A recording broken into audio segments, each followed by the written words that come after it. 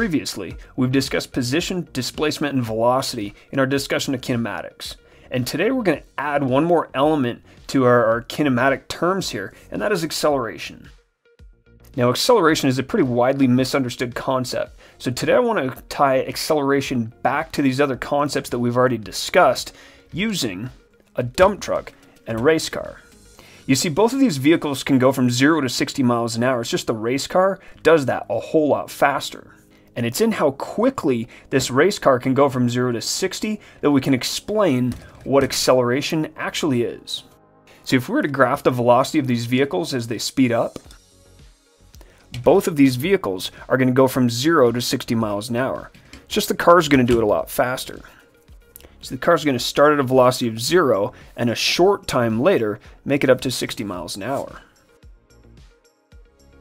So the curve on our velocity versus time graph for our car is going to be relatively steep, meaning the car goes from 0 to 60 pretty quickly. Our dump truck, on the other hand, is going to go from 0 up to 60 miles an hour. It's just going to take much more time. And we see that on our graph because our dump truck takes more time, that's a horizontal shift, in order to make it up to 60 miles an hour. And it's in the difference in performance between these two vehicles that we're actually able to define acceleration.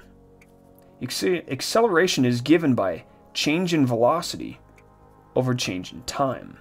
So while yes, both vehicles had the same change in velocity from 0 up to 60 miles an hour, they did so in very different amounts of time, meaning they have different accelerations.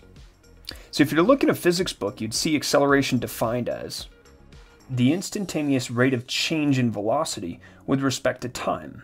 And really, that definition should feel a little bit familiar. You'll remember we defined velocity as the instantaneous rate of change in position with respect to time. The only difference between these two is simply in one case we're measuring how fast position is changing, and in the other we're measuring how quickly velocity is changing.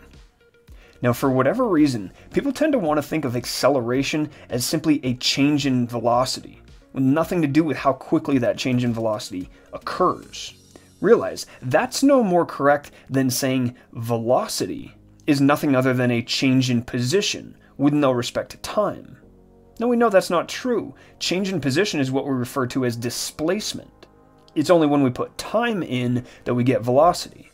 And just in the same way, it's only when we put time into our change in velocity that we get acceleration.